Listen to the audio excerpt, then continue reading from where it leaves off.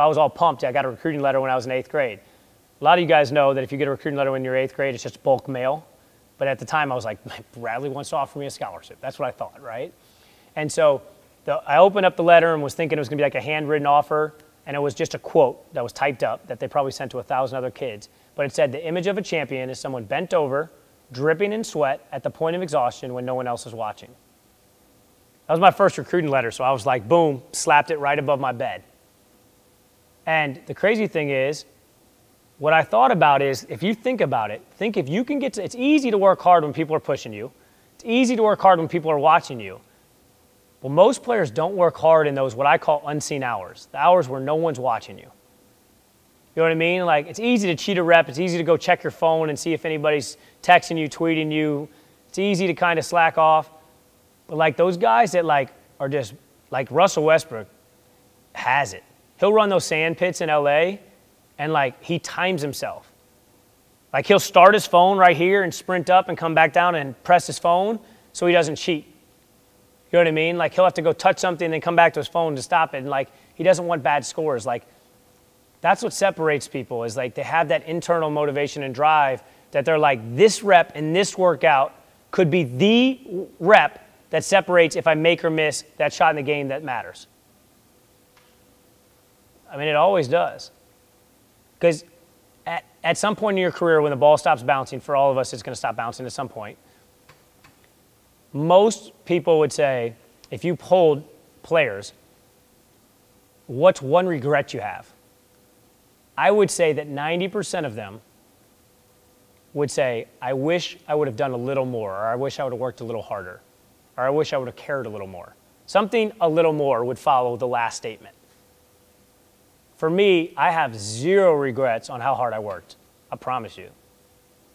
The one regret that I would say, if I had to really lock in on one, is I wish mentally I wouldn't have put a limit on myself early on. Meaning, like, I literally played Brad Beal, 2 days ago, one-on-one, and we played 5 spots to 7. I won 2 of the spots. Brad won 3 of the spots. And one of the spots, he beat me 7-6. Think about that. Now, Brad Beal makes $128 million. It's like $72,000 a day. I don't make anything from playing basketball. I make money training. And I'm like, man, if I'm that close to beating him in one-on-one, there's a couple NBA players last week that I destroyed in one-on-one. But around my junior year in high school, I had the realization I'm not going to be an NBA player. Whereas I'll never forget Isaiah Thomas, who I grew up with. Isaiah Thomas, and again, this reference is a little bit different, but he wanted to impress this girl, one of my best friends. And so we're sitting there freshman year in high school. We're down in Vegas at a tournament. And he tells my best friend, it's a girl, he's like, you should come with me. Like, you should date me. I'm going to be an NBA player. He's maybe 5'4" at the time. She's blown away by it because he's flirting with her and everything like that. She comes back, and we're staying in the same hotel room. It's like my parents and their parents got like the joint rooms and stuff. And she's like, I met your friend Isaiah. He said he's going to be an NBA player. Is he that good? I said, man, he's 5'4". He's not going to be an NBA player. Like, what 5'4" player do you think is going to be in the NBA? Then we play. I play him against, at Washington, we played against each other. And I was like, I never forget after the game, I was like, bro, I can't believe, like, you're going to be an NBA player. He's like, I told you I was going to be an NBA player. He just had a different mentality than I had. I had a mentality that, like, when I was in high school, I was cocky. And I single-handedly put my team on my back and won a state championship. I tore 3 ligaments in my ankle before my Final Four game, so they casted it. I casted my ankle, couldn't move it. And then I scored 25 points in my Final Four game and 19 points in my state championship game. Was state MVP, player of the year, all that kind of stuff. We played against a team that had 4 D1 players. I was the only college basketball player on my team. I mean, on paper, we would have lost by 30. But I just willed us to win. But I had that internal belief that we were going to do it. We were supposed to lose in the quarterfinal games to get to the Final Four. We played against a team that had 4 Division I players and 1 NFL player. And I had 36 points, 13 rebounds, and 13 assists. I had never in my career had over 6 rebounds in my life, but I had 13 that day. I had a triple-double, my only triple-double in my career. But as we needed that day. And so what I'm telling you is you have to have this up here and this here, be literally almost believe in stuff that's crazy. I had that when it came training. I started training my junior year in high school, and I told everyone that I was going to be the best trainer in the world. I told everyone. I used to go to like the Nike Skills Academies, and I was like not even working the Nike Skills Academies. I was just there to learn. And I'd be like, all these other trainers don't have anything on me.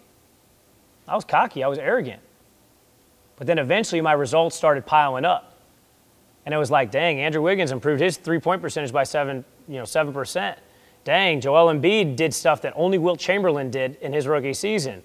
Dang, Andrew Wiggins, rookie of the year, blah, blah, blah. Zach LaVine went from 29th in the mock drafts to got drafted 13th to now averaging 20 points a game.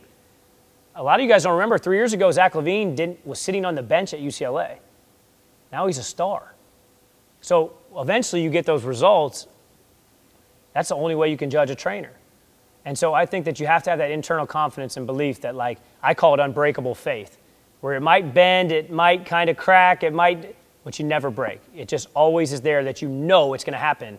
And eventually you kind of speak it into existence and believe it into existence if you work and put in the results to get those results happen. Yeah, so I mean, I think that becomes what area you're in, doing your research, and then two, just going to things like this. Like for me, like, obviously you guys know this, the guys I named had one thing in common. They're all like the best player in the class, right? And so I turned down NBA players, so obviously I turned down a ton of high school players. I think that too many people prioritize what people do on their resume when the truth is you have to master the basic skills. Like, we were talking about this last night. We had a little barbecue, and like a lot of players hit me up because they see my Instagram page and they see me working with tons of NBA guys and they see the results. But the truth is, a lot of the things that I do with them are so high level, like the nuances, like for instance, that hesitation drill I did today, you guys would have got that a lot better if you had trained before with other trainers. You know what I mean? So I wouldn't focus on getting the biggest, best trainer. I would focus on like getting somebody that really believes in you, cares about you, and gets that foundation down, and then go to a couple camps and stuff like that, reach out to different trainers on the internet and kind of figure it out, you know? That's what I would do. I just think too many people put all their emphasis on others, you know, just because like right there, in my opinion, that was asking like, how do we get somebody to push us instead of like, how do we push ourselves? You know, I had no trainer because I had no money. You know what I mean? So like my mom's like, oh, you need a shooting coach? Great, I'll come rebound for you. You know what I mean? If you're missing left, stop pushing it left. If you're missing it right, stop missing it short. You know what I mean? Like so-and-so. Like you just figure it out. So that's what I would do. I would find a local trainer that believes in you, somebody that cares about you. Don't look at their resumes. You know what I mean? Because I promise you, like the day, if I got LeBron James tomorrow, the media would be like, dang, he's the best trainer in the world. He is the best player in the world. That doesn't change who I am or what I know.